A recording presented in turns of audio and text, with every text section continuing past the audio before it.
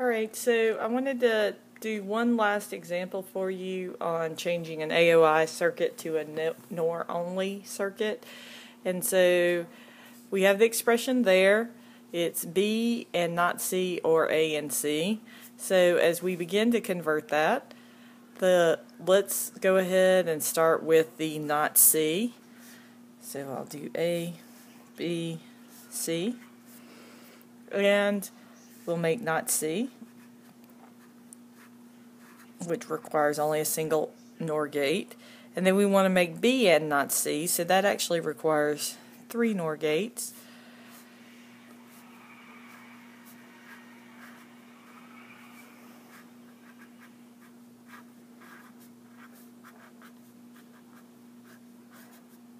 So now we've made not C. This piece makes B and not C. So let's go ahead and make A and C.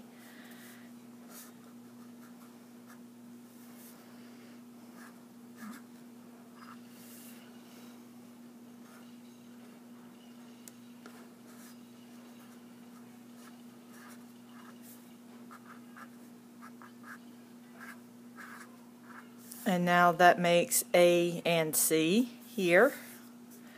So now we need to OR these two pieces together.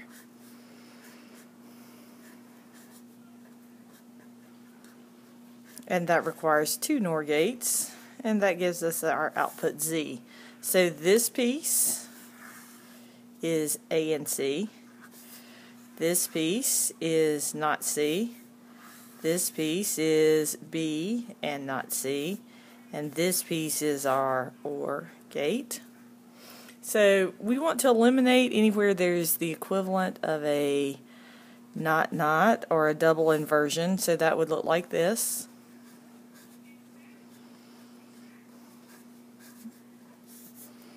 So this is the combination we're looking for to eliminate. And unfortunately, in this one, I only see it in one place here.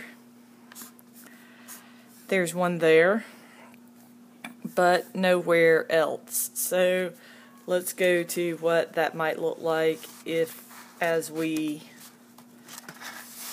then redraw it.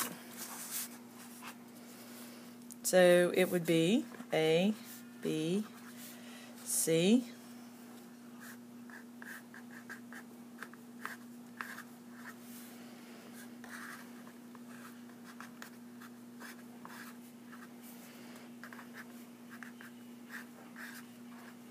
So you see that I've made my A and C because all those pieces were left. On B, I'm going to have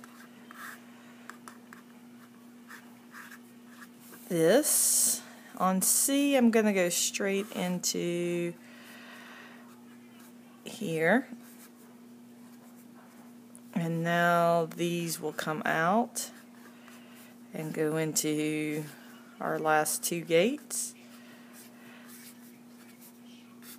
So you see that what we did here was we simply eliminated those, so they're not there.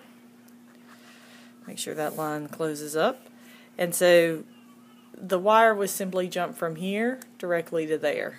So there's the line connecting from C directly through.